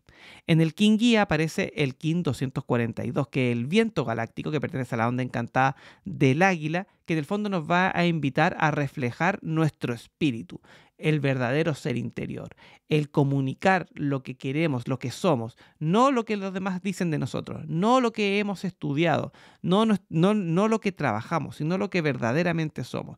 El viento nos va a entregar las palabras necesarias para poder comunicar con altura de mira todo aquello que encontramos en nuestro interior y que quiere ser reflejado en el exterior. Como quinta fuerza aparece el Kin 12, el humano cristal, el Kin de 8, el humano cristal amarillo que pertenece a la onda encantada del dragón, que en el fondo dice que cuando nosotros aplicamos correctamente este poder del reflejo, este sinfín de esta verdad de nuestro ser interior, en el fondo nos convertimos en sabios cooperadores. Es decir, que estamos en contacto con nuestro ser interior, que podemos reflejar de buena manera a este humano, ¿cierto? A este sabio que es influyente y que es libre, para así poder estar en sintonía lo de afuera con lo que está dentro. En la cosmología pulsar de la onda encantada del mono, volvemos entonces a la tercera dimensión de la mente, en donde conectamos, ¿cierto?, la cámara autoexistente con la cámara galáctica y la cámara cristal, ¿cierto? En donde decíamos que aquí cómo podemos alcanzar la forma o cómo podemos accionar la forma está dada por el mago, entonces a través de el reflejo de la verdad. Es decir, si nosotros queremos ser alguien atemporal, tenemos que actuar con verdad. Y de esa manera, lo que dijo el guía de este espejo galáctico, comunicar a través de la voz, ¿cierto? Poder de esta manera cerrar el ciclo de lo que es la tercera dimensión de la mente o el pulsar de la tercera dimensión. Recordando que la pregunta que nos hace el tono galáctico es si vivimos aquello que creemos. Como artistas conocidos tenemos a Chris Martin, que es el vocalista de Coldplay. Tenemos a Anne Hathaway, que es una actriz conocida de Hollywood. Y tenemos a Vladimir Vernadsky, que es él con Pierre Chelar de Tardán, son uno de los que acuñaron el concepto de noósfera y que en el fondo refleja esta verdad interior, ¿cierto? En esta búsqueda, Vernadsky es como el Einstein dentro de Rusia, ¿cierto? Dentro del mundo oriental, y es un científico que en el fondo un biólogo, ¿cierto? Y geólogo que dedicó su vida a esta teoría de la noósfera y que en el fondo la ley del tiempo la toma como cimientos necesarios para poder entender lo que es la ley del tiempo y entender y comprender y apoyar el siguiente paso evolutivo que se llama el advenimiento de la noósfera en este proceso que estamos transitando hoy en día, que es la transición biosfera-noósfera. Así que también pueden ir a estudiar a Vernadsky o pueden ir a escuchar a Coldplay para poder sintonizarse con esta energía del espejo galáctico. Así que vamos a revisar la próxima torre solar.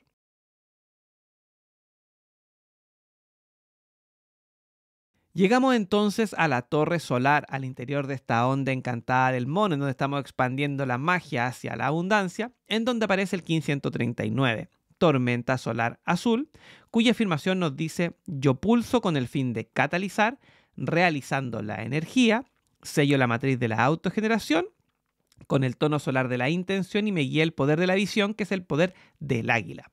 El tono 9, ¿cierto? El tono solar nos pregunta cómo alcanzamos nuestro propósito. Es decir, volvemos a la cuarta dimensión, al pulsar de la cuarta dimensión, conectamos nuevamente con el propósito, pero lo que nos invita el tono solar es a formalizar la acción, es decir, a hacer. La torre solar se llama también la torre de acción. Es un lugar en donde tenemos que hacer. Tenemos que poner en movimiento esta acción. Y la respuesta en esta onda encantada viene dada por el sello solar de la tormenta, que trae la acción de catalizar, la esencia de la energía y el poder de la autogeneración. Por lo tanto, tenemos que accionar con energía, accionar con cambios, accionar con actitud autogenerativa. Los cambios que el mono propone o en este proceso evolutivo desde la magia hacia la abundancia no es quedarse en una situación cómoda, es hacer lo que tenemos que hacer cuando hay que hacerlo, y para eso necesitamos accionar con energía y cambios.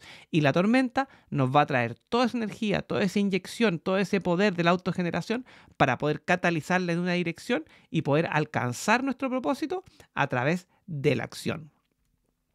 En el oráculo de la quinta fuerza, el 1539 va a estar apoyado por el Kin 100, que es el sol solar amarillo que pertenece a la onda encantada del humano, que en el fondo nos está mostrando el camino, nos está mostrando esa luz, ese faro al final del camino, que en el fondo nos llena de sabiduría, que es la onda encantada del humano, para poder ejecutar los cambios con luz y sabiduría, y de esta manera poder catalizarlos hacia la abundancia. Vamos a estar desafiados por el Kin 9, que es la luna solar roja que pertenece a la onda encantada, antípoda, que es la onda encantada del dragón, que en el fondo nos va a invitar a fluir y a ocupar el agua como medio de purificación, recordando que todo cambio en el fondo es una gran purificación, porque en el fondo dejamos cosas atrás, soltamos ciertas cosas que nos pesaban para así poder establecer ciertas conexiones que nos permitan utilizar esta energía y catalizarla hacia donde queremos generar cambios efectivos. En el poder oculto aparece el Kin 122, que es el viento entonado blanco de la onda encantada del espejo, que en el fondo nos va a invitar a movernos y a conectar con este espíritu y con este aliento, con la respiración. ¿Para qué? Para que podamos encontrar ese centro de la tormenta. Generalmente nosotros vemos los cambios como una tormenta, ¿cierto? Como cosas que suceden y que rompen, pero en el centro está la paz, está la verdad, está la respiración. Y para eso el viento nos va a invitar a encontrar las palabras adecuadas, el momento necesario, el espacio necesario para poder estar centrados con nosotros mismos y de esta manera poder comunicar de buena manera los cambios que estamos buscando. Y finalmente en el Kin Guía aparece el Kin 35, que es el águila solar, el Kin de ¿cómo se llama?, de Carl Sagan, que pertenece a la onda encantada de la mano. Por lo tanto, tener una visión sanadora, una visión realizadora, no una visión y quedarnos estancados, sino que una visión que nos permita conocernos y hacer cosas al respecto, porque de esta manera vamos a poder catalizar, ¿cierto?, la energía en una dirección sanadora. Finalmente, en el oráculo, en la quinta fuerza, ¿cierto?, en la suma evolutiva o el resultado evolutivo de la suma de estos 5 kines, aparece el Kin 145, que es la serpiente lunar, que es un kin que pertenece a la siguiente onda encantada de la semilla, que parte con el Kin 144, y que nos invita a que estas transformaciones nos lleven a cambiar de piel. La semilla la serpiente, cambia de piel constantemente, y en el fondo cada vez que cambia de piel evoluciona. Y en ese caso, esa evolución va a estar codificada por esta tormenta solar que cuando se establece la conexión con su oráculo y la quinta fuerza, es un cambio cambiador de piel. Y en el fondo eso es lo que estamos buscando en esta onda encantada el mono, perdón. En la cosmología pulsar de la onda encantada, entonces, estamos de nuevo en la cuarta dimensión del tiempo. En el pulsar de la cuarta dimensión, en la columna vertebral de este proceso, en donde estuvimos proponiendo, ¿cierto?, cambiar el juego, evolucionar a través del juego, la ilusión y la magia. Tomamos el control a través de la creatividad, la mente y la visión, y ahora accionamos a través de la catalización de la energía para así poder autogenerar los cambios necesarios, que en el siguiente piso de la cuarta dimensión va a estar la generación de la abundancia, la manifestación de nuestro sueño y nuestra acción a través de la intuición, que es lo que nos propone esta onda encantada. Y como artistas reconocidos que conozco como un Kin 139, tengo a la princesa Diana, que tenemos una cronomancia de ella, se la pueden ver también en el canal de ¿cómo se llama?, de YouTube. Y tenemos al director Tim Burton, que igual tiene una forma distinta de poder trabajar, el creador de la película Beetlejuice y algunas otras películas que también son interesantes de poder ver y nutrirse de esta forma distinta, de esta forma cambiante que en el fondo la tormenta solar nos propone. Así que eso por este 1539. Vamos entonces a la cámara planetaria.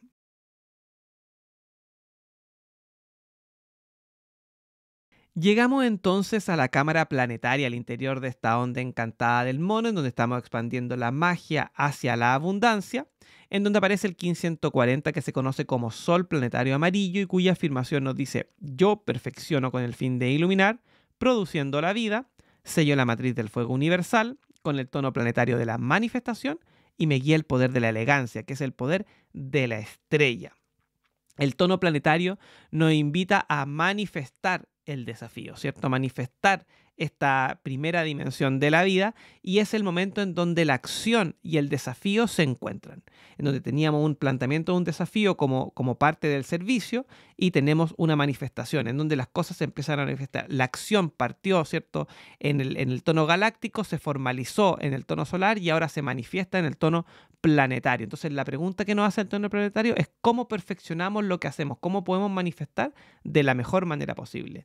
Y para eso la respuesta en esta onda encantada del mono viene dada por el sello solar del Sol, que nos trae la acción de iluminar, la esencia de la vida y el poder del fuego universal. Es decir, vamos a tener la luz necesaria, la iluminación y la vida para poder manifestar este proceso evolutivo del mono, en donde estamos expandiendo la magia, la sabiduría, para transformando en seres abundantes, en proyectos abundantes, y vamos a tener esta luz que va a actuar como faro al fondo del camino.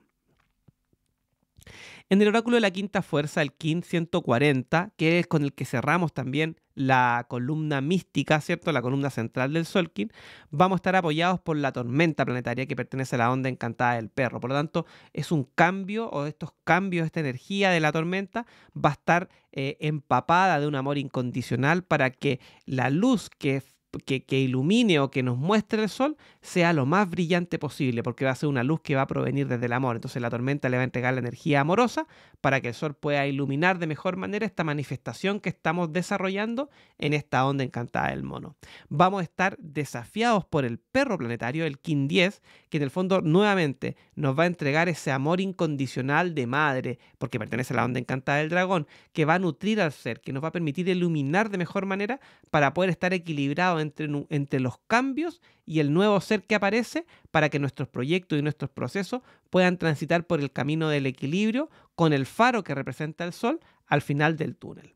En el poder oculto aparece el dragón autoexistente rojo, el 1521, que es el que abre la columna mística, ¿cierto? El que estaba arriba dentro de la columna mística el día del descubrimiento de la ley del tiempo, que pertenece a la onda encantada del espejo, que nos va a recordar sobre la manifestación de este ser que estamos expandiendo. Recordar que el ser se entiende tanto como una persona o como un proyecto, que en el fondo tenemos que darle nacimiento y tenemos que nutrirlo para que esto funcione, pero también nunca olvidar que hay que mostrar luz, porque la luz es lo que nos nutre, ¿cierto?, de vida. Sin luz no hay vida, por lo tanto es algo importante que tenemos que a partir de este momento de reflejar conscientemente e iluminadamente. Finalmente en el Kin Guía aparece el Kin 88, que es la estrella planetaria amarilla que pertenece a la onda encantada de la tormenta, que es el artista, que en el fondo nos dice que el faro, esta luz al final del camino se encuentra un cambio grande, y ese es la estrella planetaria, la del artista que manifiesta su arte, el que abraza el cambio como una constante y lo manifiesta constantemente en forma artística. Esa va a ser la brújula que va a guiar a este sol planetario en el camino del cierre también de esta columna mística. Y como quinta fuerza aparece el Kin 18, el espejo entonado blanco que pertenece a la onda encantada del mago, que en el fondo nos dice que cuando nosotros iluminamos de buena manera con esta manifestación artística, con estos cambios y este amor incondicional que nutre al nuevo ser, vamos a manifestar atemporalmente el reflejo de nuestro ser interior de una manera equilibrada. Finalmente, en la cosmología pulsar de la onda encantada empezamos a cerrar. Estamos ya en la parte de los cierres de los pulsares. Aquí cerramos el pulsar de la primera dimensión de la vida, en donde con sabiduría y libertad planteamos el desafío, con inteligencia e intrepidez igualamos, ¿cierto?, y administramos este desafío, y finalmente con luz y fuego y con vida cerramos y manifestamos este desafío, y con esto cerramos la primera dimensión de la vida y empezamos a soltar el camino hacia la siguiente onda encantada.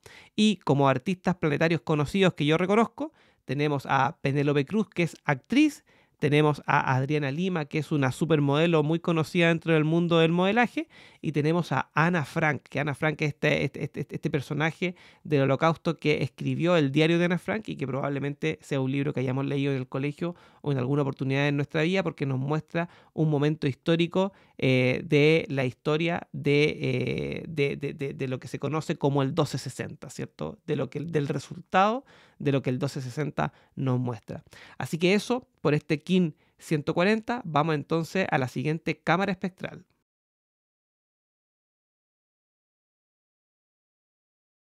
Llegamos entonces a la cámara espectral, al interior de esta onda encantada del mono, en donde ya estamos terminando este proceso expansivo desde la magia hacia la abundancia, en donde aparece el Kin 141, que se conoce como dragón espectral rojo, y cuya afirmación nos dice: yo disuelvo con el fin de nutrir, divulgando el ser, sello la entrada del nacimiento, con el tono espectral de la liberación, y me guía mi propio poder duplicado, es decir, el mismo poder del nacimiento.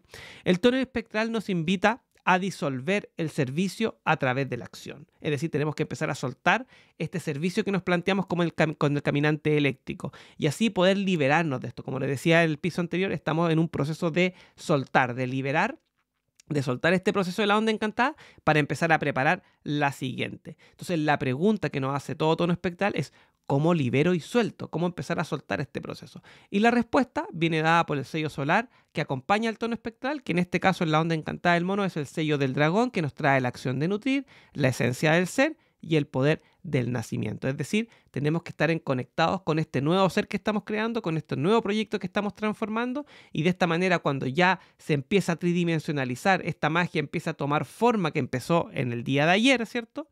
Cuando ya empieza a tomar forma, lo vamos a poder ver y lo vamos a poder sentir tangible, porque eso es lo que estamos empezando a liberar. Nuestra nueva identidad, nuestro nuevo proyecto, nuestro nuevo ser.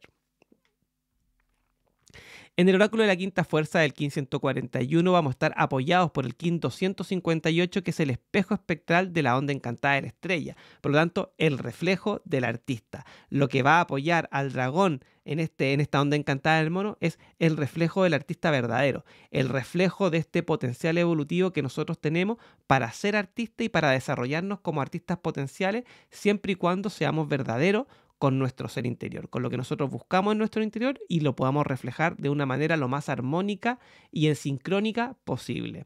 Vamos a estar desafiados por Balún Botán, ¿cierto?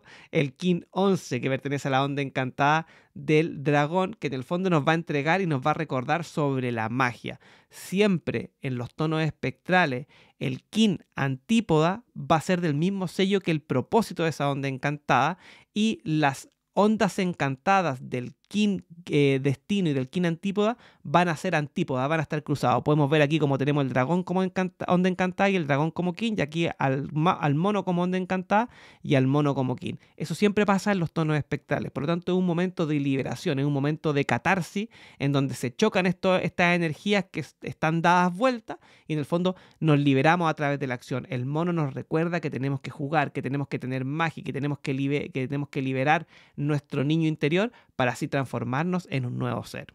En el poder oculto aparece el Kin 120, que es el sol eléctrico amarillo, que pertenece a la onda encantada del espejo. Por lo tanto, buscar internamente el faro, esa luz interior que nos va a permitir reflejar y nutrir y darle vida a este nuevo ser que estamos transformando.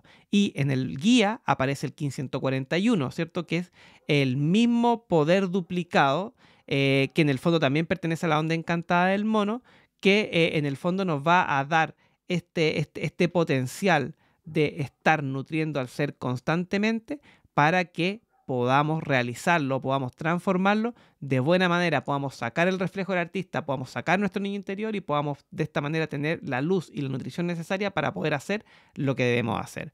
Finalmente, en la quinta fuerza, que es el resultado evolutivo, ¿cierto?, de la suma de estos 5 kines, tenemos al Kin 151, el mono galáctico, que es donde vamos a cerrar la trayectoria armónica desde el mono magnético hacia al mono galáctico, porque el mono galáctico pertenece a la siguiente onda encantada, ¿cierto? Van a pasar 20, por lo tanto, 20 días entre uno y otro de la onda encantada de la semilla, para que así entendamos que cuando liberamos a este nuevo ser, no olvidemos de nuestro niño interior. Transformarse no significa olvidarse, significa potenciar y recordar lo que tenemos dentro para ser conscientes y para ser fieles y cómo se llama para ser fieles y para estar siempre en contacto con lo que esa esencia nos permitió transformarnos. Finalmente, en la cosmología pulsar de la onda encantada cerramos entonces la segunda dimensión de los sentidos, en donde se nos planteó el servicio, ¿cierto?, que fue el transitar el espacio, buscar los códigos de navegación para poder transitar, ¿cierto? Y pues buscar la sincronía que nos permitan transformarnos en el nuevo ser abundante, que es lo que nos queda en los últimos 2 pisos de esta onda encantada. Y con esto cerramos la segunda dimensión de los sentidos y nos falta cerrar la tercera dimensión de la mente y la cuarta dimensión del tiempo para así poder trascender y ejercer nuestro vuelo mágico hacia la siguiente onda encantada. Y con los artistas que reconozco dentro de este Kines 141 tenemos a John Cusack, que es actor de Hollywood, y Chris Evans, que también es actor, que es más conocido como el Capitán América dentro del mundo de los superhéroes. Así que eso, vamos entonces a la cámara cristal, a la penúltima cámara de esta onda encantada del mono para empezar a cerrar este proceso evolutivo de la magia hacia la abundancia.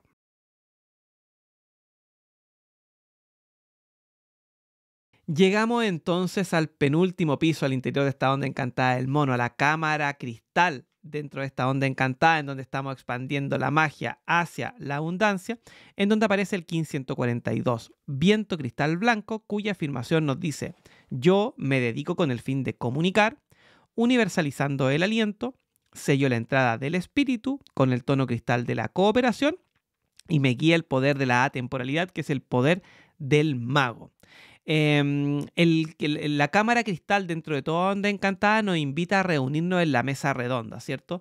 En donde se formaliza la acción pasada y se prepara la acción futura. Entonces es un momento de reunión, un momento de análisis, un momento de ver qué es lo que hicimos y de un momento para empezar a ver qué es lo que tenemos que hacer. Por lo tanto, la pregunta que nos tenemos que hacer en esta cámara cristal o en todas las cámaras cristales es: ¿cómo me dedico a todo cuanto vive? ¿Cómo puedo dedicarme a mí y cómo puedo dedicarme a todo lo que me rodea, ¿cierto? ¿Cómo puedo cooperar con mi entorno? Y la respuesta para esta onda encantada del mono viene dada por el viento, por el sello solar del viento, que nos trae la acción de comunicar, la esencia del aliento y el poder del espíritu. Por lo tanto, si queremos cooperar con los demás, tenemos que ser fieles con nuestras palabras, tenemos que decir la verdad, tenemos que decir lo que internamente se nos presenta y nuestra, ¿cómo se llama? Y nuestra experiencia tal cual como es. Porque en el fondo, cuando nosotros queremos cooperar con los demás, queremos cooperar con verdad y queremos encontrar las palabras necesarias para poder comunicar de buena manera todas nuestras experiencias para que éstas puedan ser utilizadas por otros Kines planetarios, para que en esta mesa redonda podamos de alguna manera formalizar lo que hemos hecho. Pero también no olvidar que es el momento para poder formalizar o para poder preparar la acción futura. Es decir, tenemos que empezar también a visualizar lo que viene en la onda encantada de la semilla, que es el Kines 144, se abre con el Kines 144 y que en el fondo empezamos a desarrollar nuestro código, nuestro proyecto evolutivo, nuestro proceso de transformación ya está listo para ser ejecutado y el viento nos invita a ser verdaderos y reales con el contacto con nuestro espíritu. Y ahí está el secreto de este proceso de cierre de esta onda encantada del mono. En el oráculo de la quinta fuerza, el Kines 142 estará apoyado por el Kines 77, que es la tierra cristal, ¿cierto? Que también es un signo, es un número importante, perdón, que es el 77, que pertenece a la onda encantada del enlazador de mundos, que en el fondo nos va a permitir navegar sincrónicamente por la tierra y encontrar a las personas, a este enlazador de mundos, para que nosotros podamos comunicarles de buena manera nuestra experiencia y que ellos también nos puedan comunicar la de ellos a nosotros y utilizar esto para poder empezar a preparar la acción futura.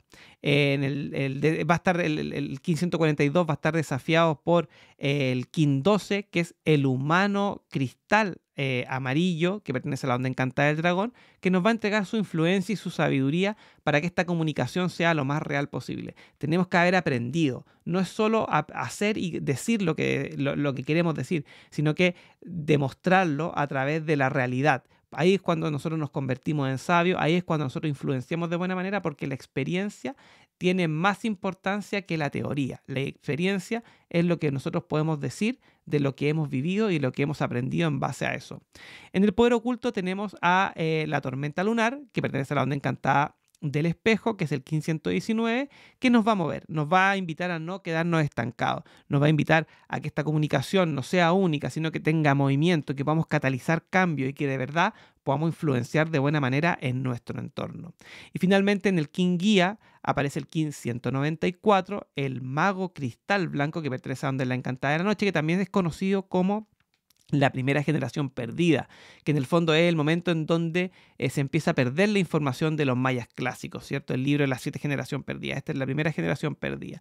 Por lo tanto, es el camino de la temporalidad el que nos lleva hacia la abundancia, porque pertenece a la onda encantada de la noche. Por lo tanto, esta comunicación, esta conexión con el espíritu y la realización tiene que estar dirigida hacia el momento presente. Tenemos que aprender a estar presentes porque en el momento presente es donde encontramos la abundancia, que es lo que estuvimos buscando durante los 12 pisos de esta onda encantada. Y eso se ve reflejado en la quinta fuerza, porque la quinta fuerza de este Kin 142 es el Kin 24, que es la semilla espectral amarilla que pertenece a la onda encantada del mago, que es el código atemporal liberador, que es lo que buscamos con esta cooperación, cómo poder liberarnos a través de un proyecto o de un proceso evolutivo que está codificado por el sello solar de la semilla.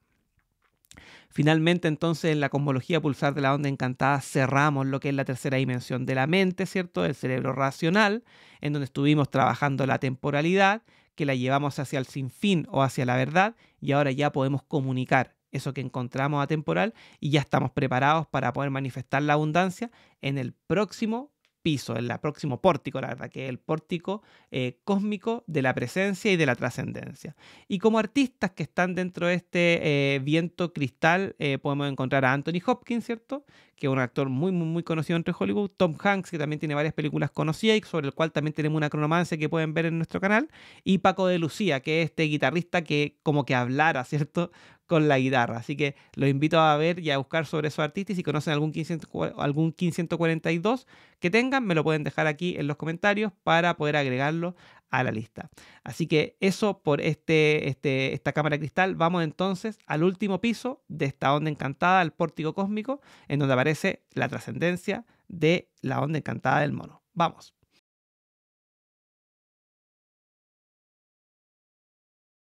Llegamos finalmente al pórtico cósmico al interior de esta onda encantada del mono, en donde estuvimos expandiendo el poder de la magia, la esencia de la ilusión y ¿cómo se llama?, la acción del juego para llegar a este punto, a la noche cósmica azul, al Kin 143, cuya afirmación nos dice: yo perduro con el fin de soñar, trascendiendo la intuición, sello la entrada de la abundancia con el tono cósmico de la presencia y me guía el poder de la realización, que es el poder de la mano.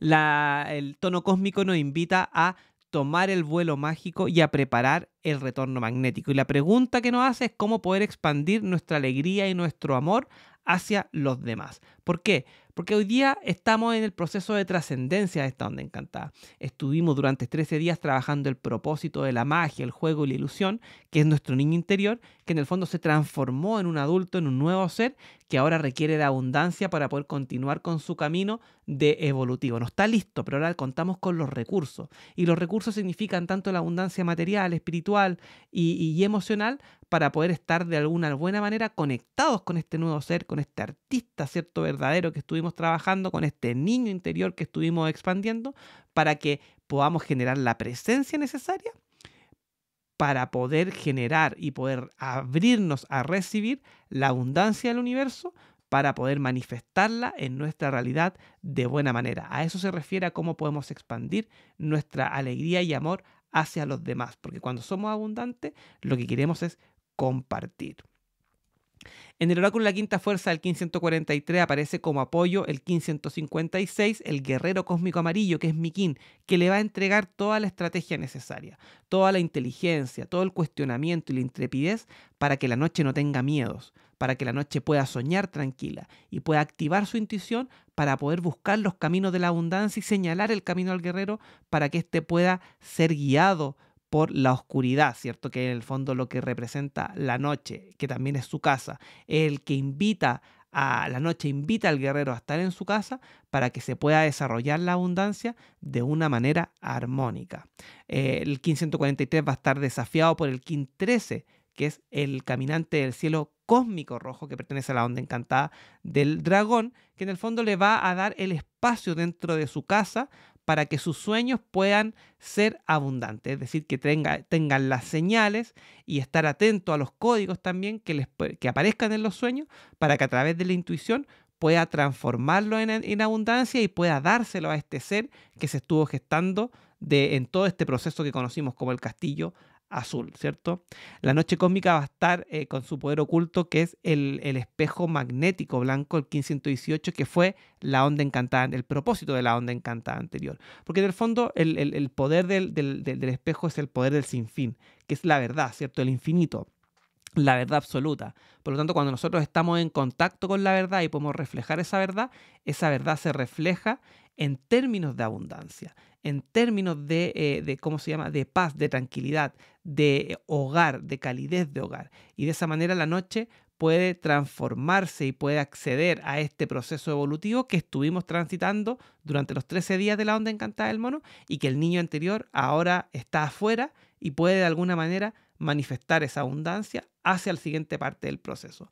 En el Kin Guía va a estar la mano cósmica, que es el Kin 247, pertenece a la onda encantada del águila, que en el fondo nos dice que esta abundancia no tiene que quedarse así, establecida o estancada, tiene que ser trabajada, tiene que ser utilizada, tiene que ser utilizada con conocimiento, tiene que ser utilizada para procesos de sanación o de curación, pero más importante, tiene que ser utilizada para hacer con las manos. No sirve de nada que nosotros la tengamos ahí acumulada, tanto emocional, espiritual como materialmente, sino que tenemos que moverla con altura de miras para poder hacer una buena inversión en toda esta herramienta para que nuestro proyecto y nuestro proceso evolutivo no se queden estancados.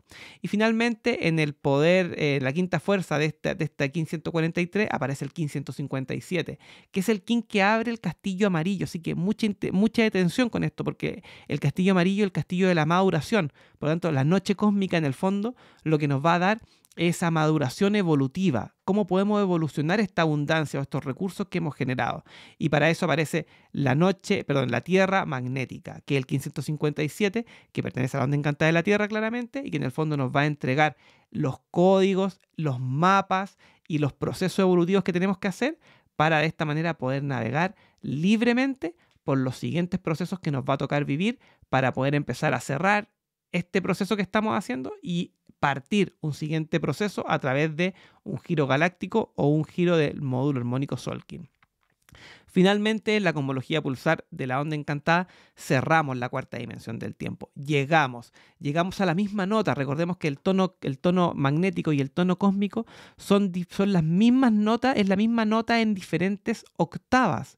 Por lo tanto, volvemos a tocar la misma nota del principio, expandimos, ¿cierto? Y transitamos por esta octava completa, que es una simbología o una emulación de lo que se conoce como la onda encantada, y de alguna manera logramos que el niño interior sea manifestado en abundancia. Y con esto cerramos la cuarta dimensión del tiempo. Como decía, yo creo que el ejemplo más claro lo tenemos en los artistas, porque acá tenemos, por ejemplo, a Michael Jackson, tenemos a Mike Tyson, tenemos a Joe Dispenza, a Matt Damon y Billy Corgan, que es el vocalista de Smashing Pumpkins.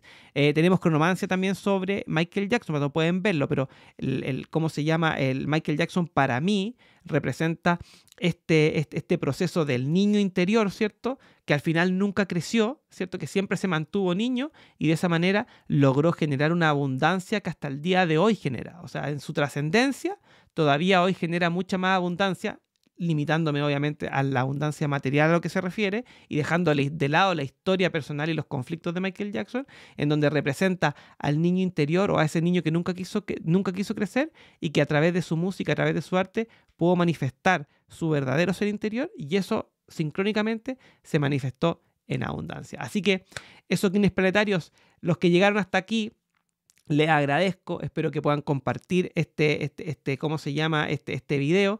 Estoy haciendo los clips en Instagram para que tener más visibilidad, así que si me pueden apoyar compartiendo, si quieren participar de algún taller o quieren participar del próximo curso de la generación del curso de formación de cronautas, pueden dejarme comentarios, pueden contactarme a través de mi página web o a través de Instagram, y así estar sincronizados. Nos estamos viendo entonces en la próxima onda encantada de la semilla, que es mi onda encantada de nacimiento, que trasciende con el guerrero cósmico, que es mi cumpleaños, así que vamos a estar también de celebración.